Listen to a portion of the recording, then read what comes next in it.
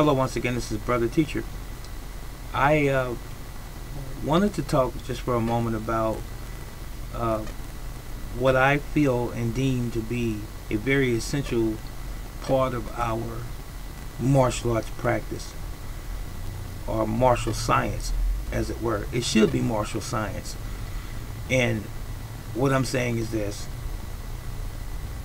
we have been accustomed to, as a society, to see martial arts, and in this particular instance I'm just going to use karate as the main theme, as it were, because karate is a generic term that's often been associated with martial arts, especially in the Western world. Martial arts doesn't work too well in the search engine sometimes, and people will usually pick up on specific martial arts systems or styles like taekwondo, jiu-jitsu, and karate. These were some of the first things that were introduced in America back in the 50s and 60s. So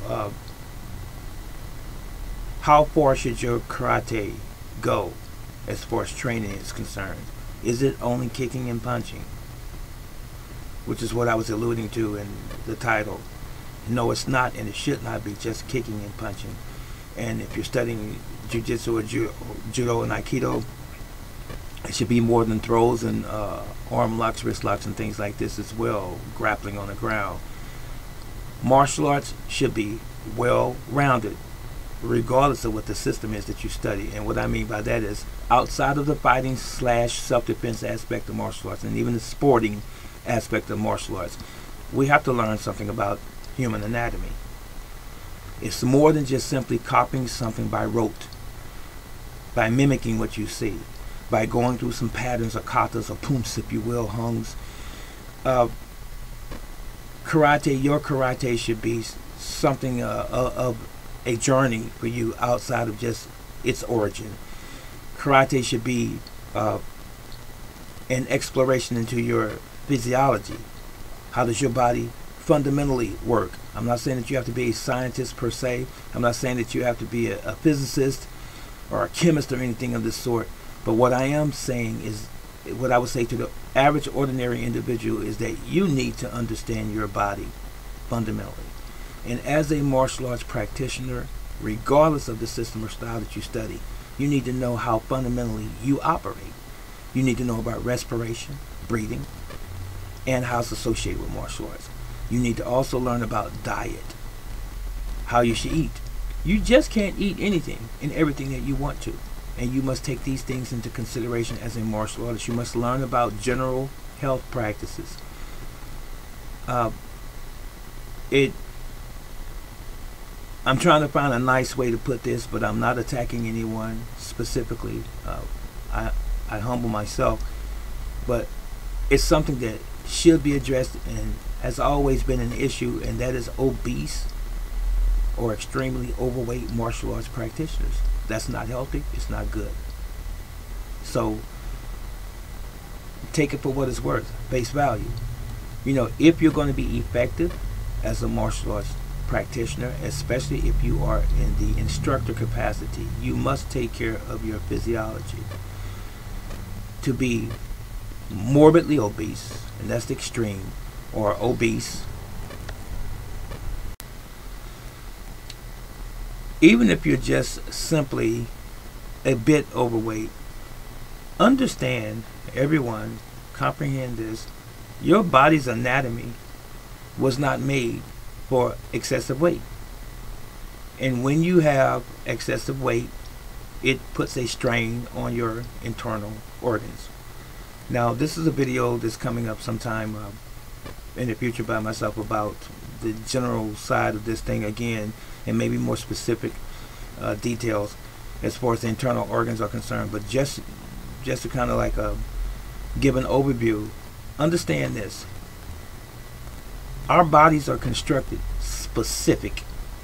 in a specific way, and there's a reason that your bodies are constructed, or our bodies are constructed in a specific way. Everything works in tandem. Your body is a whole. It is complete. Everything that it needs is contained within, and everything has a job to do. Anytime you alter your body's original intent and or purpose or structure or compromise it, you're going to end up with some physical maladies and issues and discomforts, if you will. You're going to have even disease. Disease means not at ease. Your body's going to be out of balance. So when you have an extreme amount of weight in front of your belly or in the form of belly fat, your internal organs, your intestines, large and small, are contained herein.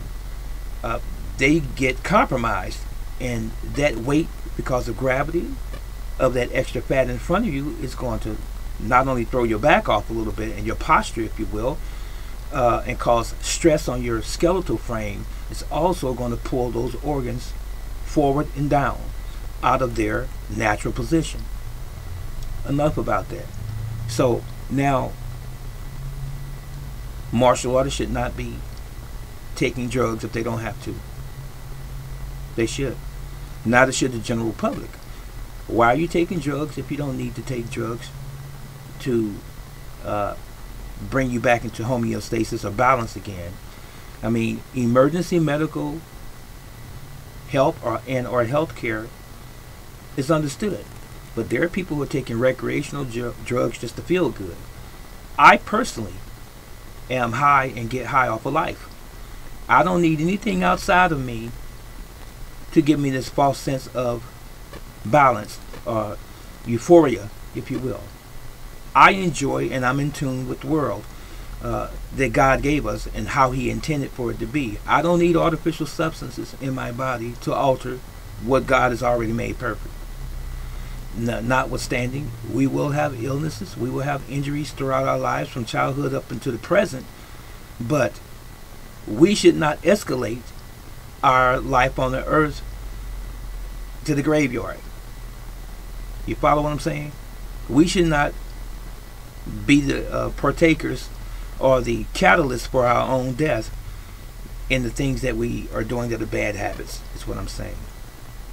So as martial artists, we have to be examples, not just of someone who can punch good, block, kick, throw, execute leukemia or falling, and every other aspect of the physical part of martial arts that we undergo from day to day.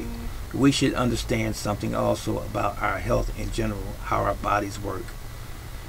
As I mentioned before, respiration, proper breathing. Did you know that your diaphragm is the main organ, if you will, for breathing, not thoracic breathing? We're taught that in school, and as children to breathe thoracically, should breathe diaphragmically. That's another subject.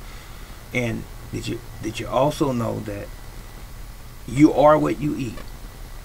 We should be eating whole food. Whole means complete food, not what people call food. That's not food. Anything that has been adulterated or changed or altered or has a lot of chemicals and processed foods should stay out of our diets. I know it's hard to do. I know the industry, is targeting us, especially the younger generation, with all of the sugar laden products and so forth, but we just have to be more vigilant and more diligent about how we shop for our health. As martial artists, we should. We have to be leading by example and not someone who is looked upon as someone that is not very well disciplined, not only in the martial arts, literally fighting and so forth, but discipline as far as our health is concerned. In my classes, all of the time, my students get more than just physical training. I speak to them the same way. I speak about spirituality. I speak about loving your neighbor, treating your neighbor as yourself. I speak about your general health. The same things that I just kind of discussed a moment ago about health in general. We're given this body for a short time on this earth. It is incumbent upon all of us to take care of this body that was given to us as best as we possibly can. Not to mean that we're going to get it completely right. A lot of us are just learning this information many years later. I'm a baby boomer. I didn't know this when I was in my 20s, but when I began to see the light, I started walking in it. So I believe that we should all do the same thing. So I'm going to stop ranting on about this, but the original premise of this, the original premise of this video was about martial artists being someone that's not just simply a kicker or a puncher, but someone who understands their body completely. That's it, and that's all. Let me know what you think, and I hope this video and the things that I mentioned in this video were a benefit to you. Please practice on a regular basis. You're never too old to learn martial arts.